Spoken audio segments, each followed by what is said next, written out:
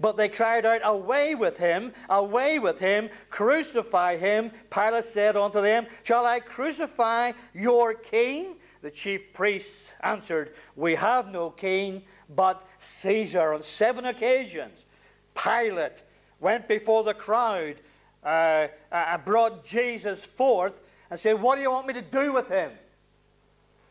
Behold the man. Behold your king. Behold majesty.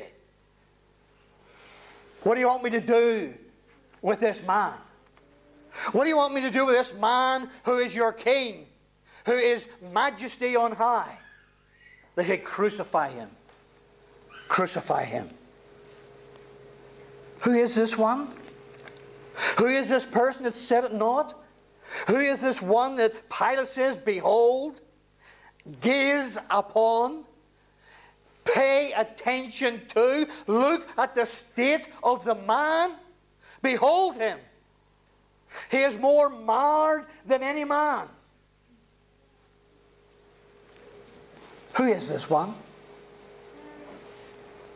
Who is this prisoner who has been subjected to all the shame, all the ignominy, all the scourging, all the beating, all the mocking? Who is he? Who is this one that suffered the agony in the garden? Please turn to that. The Gospel of Luke, chapter 22. The Gospel of Luke 22.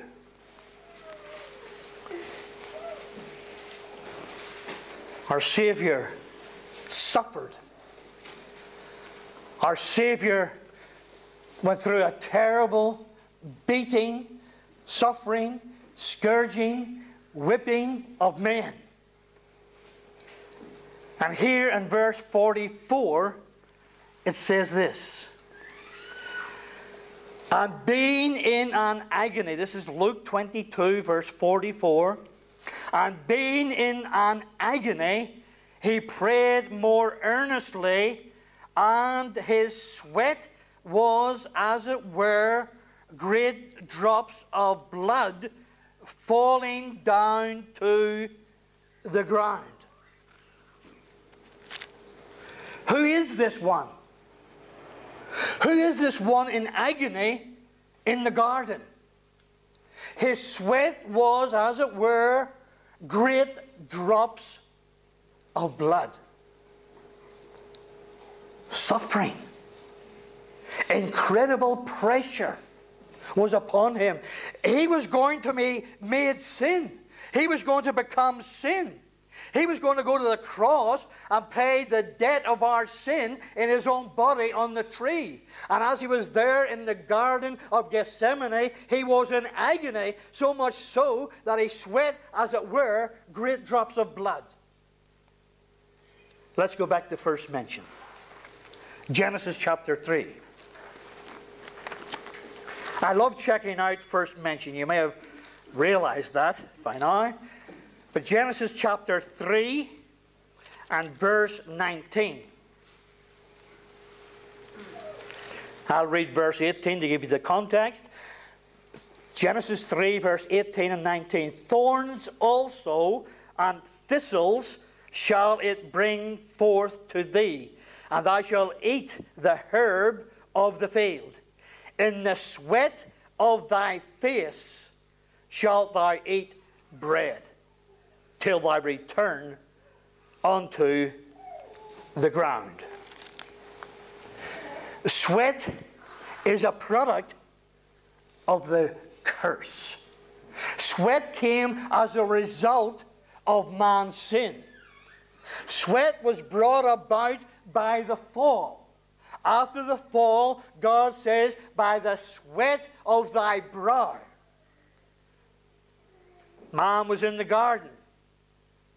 And because of sin, he was cursed. And he had to work. And he had to sweat. Adam sinned. God pronounced it. The second place we read of sweat, did you know that the word sweat is only mentioned 3 times in the Scripture? 3 times. Please turn to Ezekiel 44.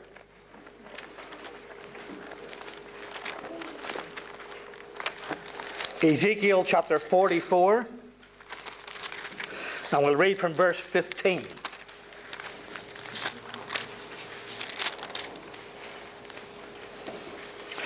Ezekiel 44 verse 15 says, "But the priests, the Levites, the sons of Zadok, that keep the charge of my sanctuary, when the children of Israel went astray from me, they shall come near to me to minister unto me.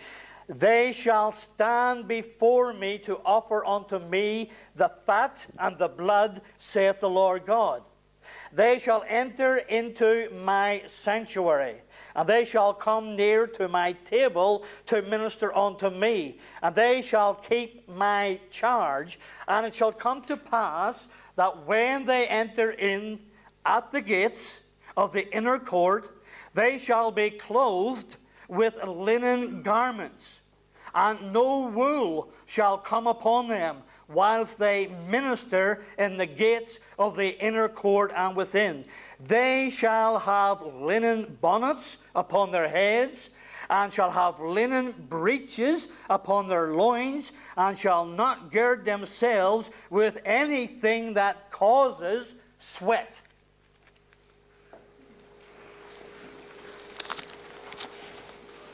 The first mention is in the garden.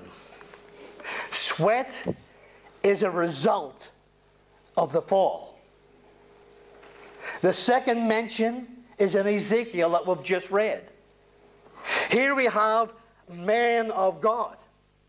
Here we have those that minister in the presence of God, in the things of God, given a charge from God to be clothed in linen. They shall not gird themselves with anything that causes sweat.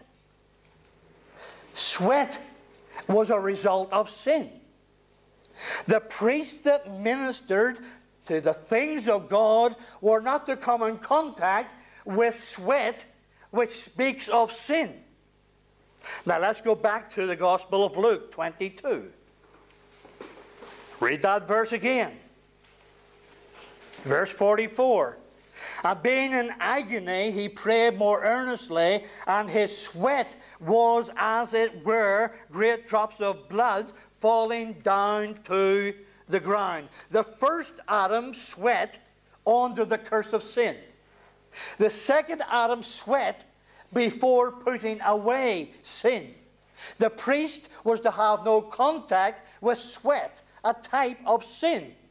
Sweat was not to come in contact with the inner robe, the robe of righteousness. Read Revelation chapter 19, verses 7 and onwards. "Fine linen, fine, clean, and white, for the fine linen is the righteousness of the saints." When Christ sweat, as it were, great drops of blood, he, as our great high priest, was identifying himself with the curse, as he would become sin for us. And as the sweat was, as it were, covered by the blood, we see the sacrificial lamb taking place, as it were, in the garden, and the blood covering the type of sin, sweat. 3 times it's mentioned in the Scripture. The sacrificial lamb, the Lord Jesus Christ, who was the answer to Isaac's question in Genesis 22. Where is the Lamb? Here is the Lamb of God, which taketh away the sin of the world. This is something he had to do. This is not something he could have shirked away from. He had to do it so that you and I could be saved. Please turn to John chapter 3. In John chapter 3, we have the use of the word must 4 times. And it comes across in the imperative sense.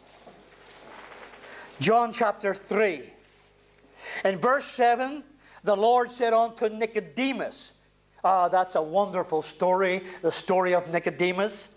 You know, there was a man of the Pharisees named Nicodemus, a ruler of the Jews. The same came to Jesus by night. A little girl was in a Sunday school classroom, and the teacher said to her, "Why do you think Nicodemus came to Jesus by night?" And she says, "He couldn't wait till the morning." Isn't that nice? Innocency. In verse 7 it says, "Marvel not that I said unto thee, ye must be born again." That's the first must. This is a sinner's must. Every sinner must be born again. Go down to verse 32. It says, "He must increase." This is the sovereign's must. He must increase. The end of that verse says, "But I must decrease." This is the servant's must. We have the sinner's must. We have the servant's must. We have the sovereign's must. But then when you go back to verse 14, we have the Saviour's must. "And as Moses lifted up the serpent in the wilderness, even so must the Son of Man be lifted up." He could not shirk away from it. He could not back away from it. He certainly would not. He had no intentions of doing that. He must be lifted up. He must go on that cross. He must pay the penalty of our sin. Who is this? This is God. Who is this? This is God Almighty, deity in the flesh, suffering. Suffering for you. I know He suffered for me. I want us to remember the excellency of His person. I want us to remember the glory of His majesty. This is God's eternal Son in the hands of cruel men.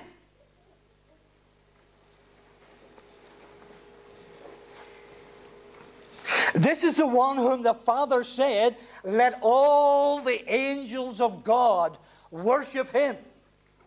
Given over to a rough group of Roman soldiers to do as they will to a point.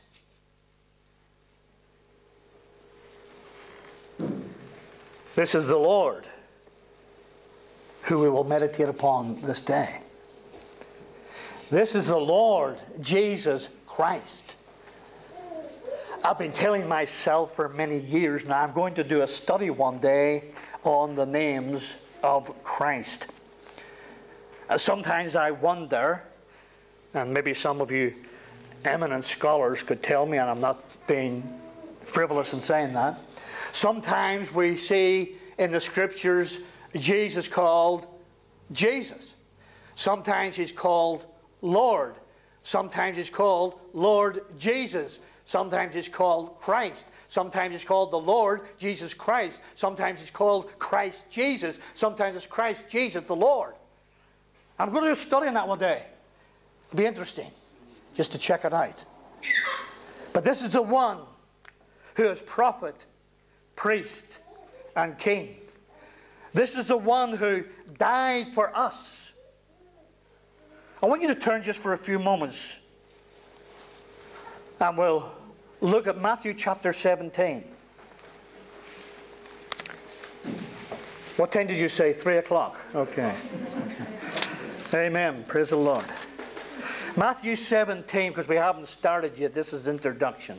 Okay, Matthew 17. I've been learning. I'm not going to point the finger at anybody. Yeah. Praise the Lord. Liberty. It's called liberty. Amen. Matthew 17 and verse 1 says this. And after 6 days Jesus taketh Peter, James, and John his brother, and bringeth them up into a high mountain apart, and was transfigured before them, and his face did shine as the sun, and his raiment was white as light. Remember that. Please turn to Mark chapter 9. Mark chapter 9 and verses 2